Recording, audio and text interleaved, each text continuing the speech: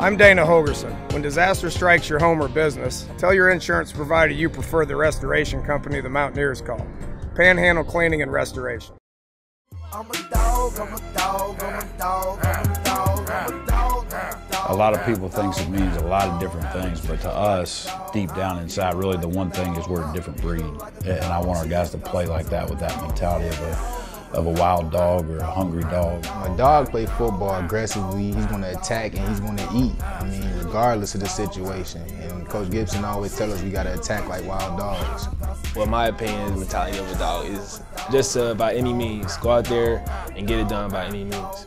It means a lot. That's something Coach Gibson started, and it's a brand that we got to stick to. Like when we go out there to play, we got to represent dogs.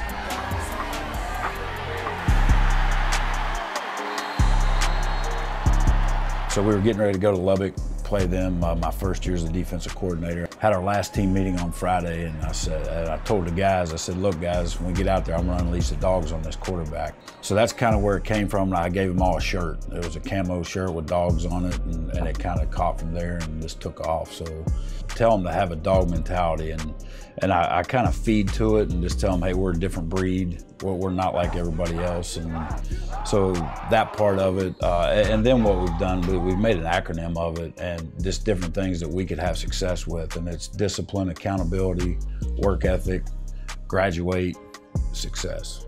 So those are kind of our core values of where the dog defense is at right now. When it comes to football-wise, I feel like discipline, which is the D, I feel like that's the one that's gonna take us places, because when you have discipline as a defense, it's something that can get you off track. It's something that can distract you from your goal. Graduate, I think, is the one for pertaining it to life that's going to help us down the road. When they first get here, I think to them it's just, you know, just really a word. It doesn't mean a whole lot, but by the time they leave, they buy into it. And that's kind of been our goal. Yeah, I'm an OG dog. I mean, I came here, you feel me? Coach Daryl, Coach Mike probably called me a puppy, but I mean, now I feel like I transform into a dog or more of an OG dog, so I'm ready for the challenge.